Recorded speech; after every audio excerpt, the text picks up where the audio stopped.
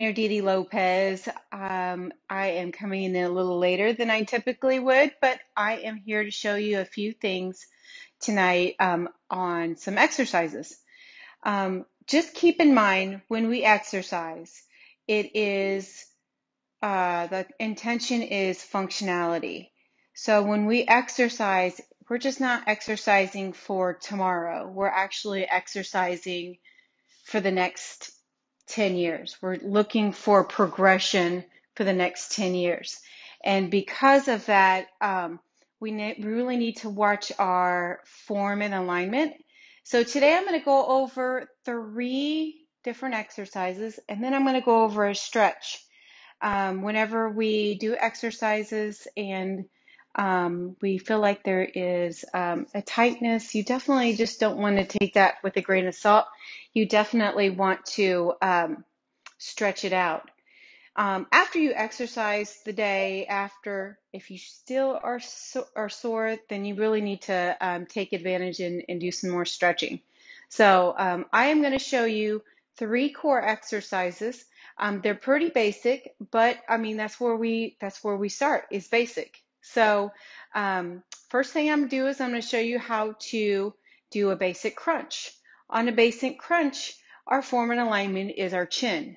So when we go down, we're going to go on our back just like that. Our hands are going to be at our head just like this. Okay, if you're not able to put your hands on your head, you can put them across your chest, or you can even put them down by your belly button. Okay, it will strain the neck a little bit, but you'll be fine. You can also put one behind your head and one in front of your belly. So putting your hands behind your head, I'm going to lead with my chin up to the ceiling, like somebody is pulling a string with my chin toward the ceiling. Okay, that will help with stiffness in the neck. That will help with pain in the neck. And it looks just like this. Guys, if you want to make it harder, I'm going to walk my feet out and do another crunch. Thinking about belly button to spine when you're crunching, belly button to spine, and that spine is going down to the mat, okay? So there's a basic crunch for you guys. And my suggestion on those crunches will be 30 seconds, rest for 10, work another 30 seconds, and rest for 10, and work another 30 seconds. Do 3 sets of those and see if you feel that good little burn. And that's all you're looking for is a good little burn. You're not looking for like this hardcore work. It is definitely something gradual that you want to feel. And starting with our basic crunch, you'll definitely feel that. Second exercise I want to show you is a quarter crunch. A quarter crunch looks just like this. My hands are here, and I'm going to come up and reach for my knees. So I'm coming up a little bit further than I did with my basic crunch. If you need support with your neck, my hand goes on my head. My chin is still up. I'm not pulling my chin down to my chest, and I'm doing my basic. Great thing about exercise, it will make you breathe, okay? So the important thing is breathing. When you don't breathe, you'll pass out, believe me. But definitely breathe in and out. And the key with breathing is breathing out where the hardest exercise is, okay? If the hardest part of the exercise is coming up, then I'm going to breathe out. If it's the hardest part is going down, I'm going to breathe out. So big deep breaths in and out definitely will help with the oxygen go to your brain, and it will allow you to really work hard, okay, and focus. So we want to focus while we're exercising. Third exercise I'm going to show you is a full crunch. Okay, you notice I do have a weight right here next to me. If you are not able to do a full crunch, grab something weighted. If you don't have a weight, it could be a half a gallon of water. It could be a gallon of water. It depends how strong you are, or something on the heavier side. I say between 5 and 8 pounds, just because we don't want anything any heavier than that. So I'm going to show you this crunch, or I'm sorry, full sit up. My hands are at my head. They're across my chest. They're out by my chest. It doesn't matter. Pick whatever you want to do. I like to put my hands next to my ears. I'm going to do a full sit-up. And when I go down, I want to think about tucking my belly button to my spine, rolling back down. Okay, when I come up, I'm taking a good posture. So I have good postural position. When I go up, round the back, go all the way back down. This is the modified version. I'm taking my weight. I'm going to take the weight and I'm going to swing it just a little bit. And what this does, guys, it counterbalances your weight with that weight so that you are successful. Anytime you do any kind of crunches or any kind of exercise, you want to feel successful at the end of the day, right? So let's be successful, modify accordingly with the weight, and then get that full sit-up in. Again, you're going to be down here, right up, tuck that belly button in.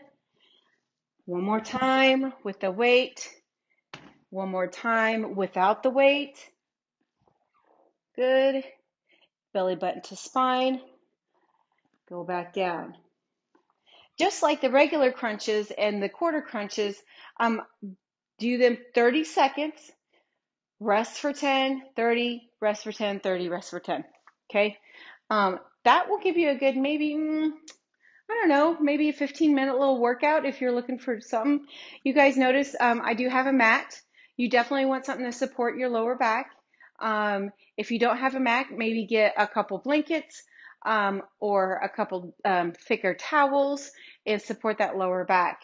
I'm going to show you the stretch. The stretch, I call this a scary cat. On the scary cat, I'm pushing through my hands. I'm going to round to my back. I'm going to tuck my belly button to my spine and tuck my rear end in. Does that make sense? Rear end in. Anyway, so you're just like this. You will feel that good stretch through the lower back, just in case you did feel it in your lower back. And then I'm going to go back to a cow stretch. Cow stretch, you want to look down to your mat. Okay, when you look down to your mat, you want to, that is aligning your spine. That is super important when you stretch. Reset, and then go back up to your scary cat pose. Push through the biggest part of your hand. Tuck the belly button to your spine. And coming back down to your cow. All right, guys. That's it for today. That's why I really wanted to go over that. Those 3 exercises. Crunch, quarter crunch, full sit-up. Rewind this back over if you need to catch it again. Do it with me. But if not, just jot this down on a piece of paper and start creating a log of workouts. I find that for me, that's a healthy way to track what I've done, what I need to do again, what made me so sore, and kind of track that. If you don't track that, you kind of guessing, you having a guessing game with exercise. So if you guys have any questions, please drop them down below. If you have any comments as far as different modifications, feel free to drop them down below. I would be more than happy to show you a modification in the comment section. It's not a big deal. Definitely, it's a video I can show you and post to you.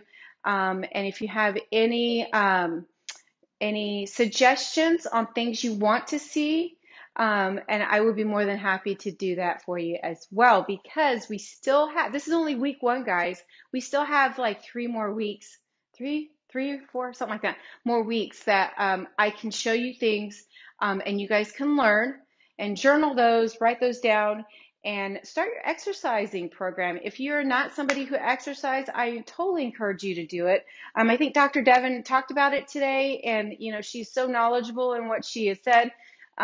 Definitely take advantage of that. Listen to her thoughts and watch the video as far as how to do an exercise, and you guys will be productive. Progression, production, that's all we need on exercise, not perfection.